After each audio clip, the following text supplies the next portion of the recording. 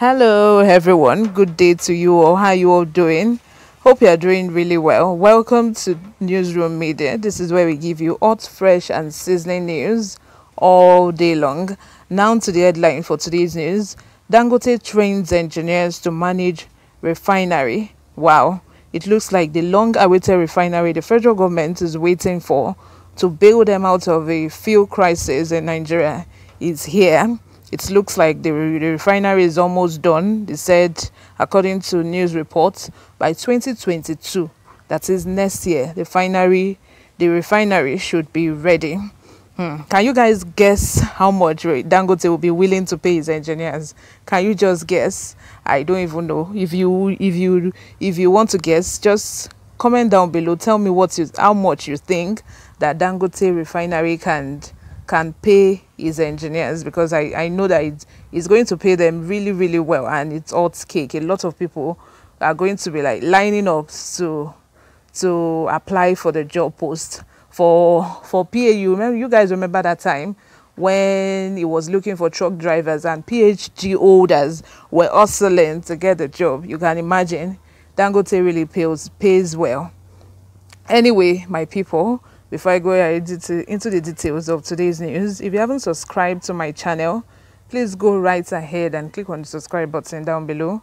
Also, like and share my videos. Most importantly, click on the notification bell so that you can get notified whenever I post. Now into the details of today's news. The management of Dangote Oil Refinery is preparing to pay young Nigerians to manage a 650,000 barrels per day single train refinery when it becomes operational in 2022. Already, the company has trained several Nigerian engineers in some of the world's biggest refineries in India and other parts of the world to enable them gain first-hand experience on how to manage such a big refinery. President of the Dangote Group, Aliko Dangote, announced these at the weekend during the tour of Dangote Refinery in Lagos State by Central Bank of Nigeria, CBN, Governor Godwin Emefiele. The foremost industrialist affirmed that the country is blessed with great talent that can run the big refinery if given the necessary encouragement. According to him, the outbreak of COVID-19 in 2020, which forced many expatriates out of a construction site, made it possible for the company to identify great talent in Nigeria. Dangote said, "One thing that gladdens my heart is the abundance of young Nigerians who have trained to take over the operation of the Dangote refinery. These young Nigerians are the ones that are going to run the refinery when it becomes operational. We want a situation whereby the operation of the refinery will be the sole responsibility of Nigerian graduates.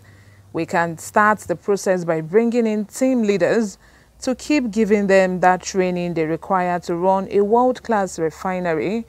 However, we will ensure the Nigerian engineers, welders and others are the ones running the refinery. We have created that capacity, human capacity, equipment capacity, and every other thing to ensure the successful operation of a refinery by Nigerian engineers." This news is coming to you from Newsroom Media. Thank you very much, guys, for always listening and watching my videos. If you haven't subscribed to my channel yet, or this is your first time here, you're welcome. Please go right ahead to the subscribe button and click on it. Also, like and share my videos. Most importantly, click on the notification bell so that you can get notified whenever I post. We still have more great news coming your way today. Please stay with us.